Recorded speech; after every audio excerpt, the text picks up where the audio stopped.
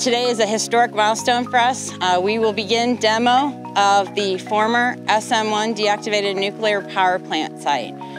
This site was the original power plant for the Army reactor program, and its primary mission was to train operators to serve at a variety of reactor facilities throughout the country. It operated for over 17 years. We trained over 800 operators here, and the program was very, very successful. And so today, 64 years after this site was constructed, the Army Corps of Engineers is going to begin to safely dismantle and demolish this building.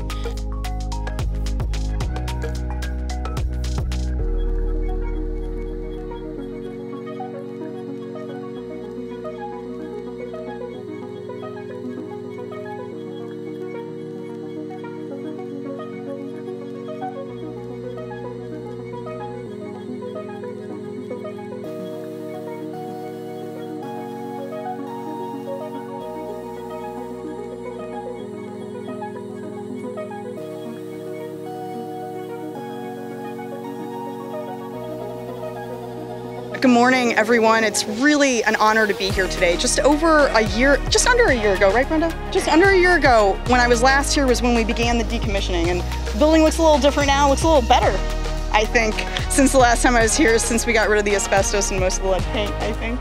So it's really an honor as the permit holder for the SM-1 and the SM-1A, about to kick off soon enough as well, to be here for this momentous occasion.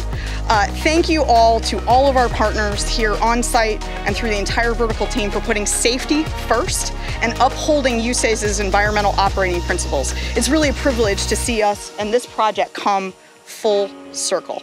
So with that, I'm going to introduce Colonel Van Horn Seeley, the Program Manager for the Army Reactor Office. Thank you, Ms. Beasley.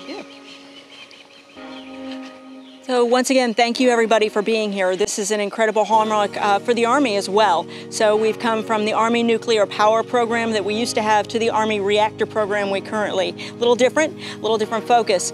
But really what this highlights is where we used to be. We started out with a tri-service power program. It was the first reactor to provide commercial power to or nuclear power to the commercial power grid.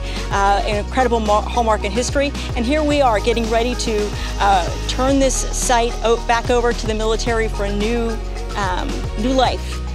For another application. So it is an incredible moment to be here with the Corps of Engineers doing all the great work, and A2D are really excited about the work that you're going to be doing, and we're really excited about what the future will hold. This is like I said, this is a hallmark moment, and we don't know what the future is going to hold for the Army reactor program, but this is certainly a key moment in that.